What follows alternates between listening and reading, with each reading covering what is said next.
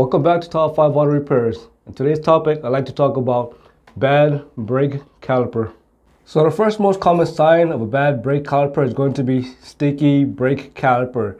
In other words, your brake caliper is seized. So when your brake caliper is seized, that means this piston over here can no longer move out or move in. Usually it's caused by excessive rust and buildup of moisture and dirt inside the seal. So when your brake caliper is seized or sticky, you're gonna notice all sorts of symptoms. For example, number one, you're gonna notice grinding noise.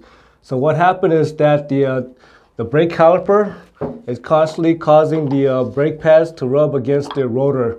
So that's gonna cause that grinding noise because it's always constantly rubbing. When it's constantly rubbing, you're gonna notice uneven brake pad wear.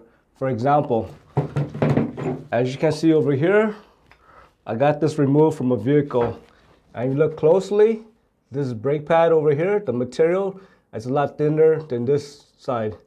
So as you can tell, it's going to be uneven wear. So basically, this side was probably on the passenger side, and this side was probably on the driver's side. So the quickest and fast way to tell whether you got a seized or sticky brake caliper is very simple. All you got to do is try to compress it. So all you have to do is get yourself a brake pad or any flat metal, and go ahead and put this brake caliper compressor to it. You could either use this one over here, which is probably about not that expensive, or you could get yourself C-clamps. So preferably, I like to use C-clamps, but for example, I'm gonna use a proper tool, which is a brake caliper compressor. So all you have to do is just try to compress it. And if you try to compress it and you're unable to compress it or hardly even move at all, then you know that you got a sticky or seized brake caliper. So the second most common cause of a bad brake caliper is going to be a leaky brake caliper that's leaking brake fluid. So it's easy to tell if you got a leaky brake caliper. If you see brake fluid on the inside of the wheel or rim, then you know you got a leak somewhere, and most likely it's going to either be caused by a leaky brake caliper or a bad brake hose. The quickest way to tell that if you got a leaky brake caliper is very simple. All you have to do is just take out your wheel and visually look at it. So as you can see here, I have this brake caliper that's been leaking for a while, and it causes all sorts of buildup over here. And if you look carefully, if you pull behind this dust boot over here, you can see that it's been leaking quite a lot of fluid. So that's the quickest way to tell that you got a leaky brake caliper. Some of the classic symptoms of a leaky brake caliper is going to be spongy brake pedal when you're stepping on the brake pedal. You're going to notice your brake fluid is constantly running low, and you might even find that the brake pedal is going to sink all the way to the floor when you're stepping on it.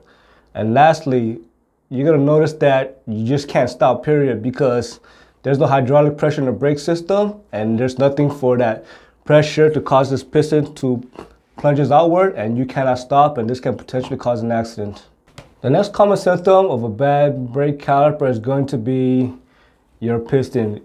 On some vehicle, for some reason, especially domestic vehicle, what I have noticed is that this piece over here tends to break off into pieces.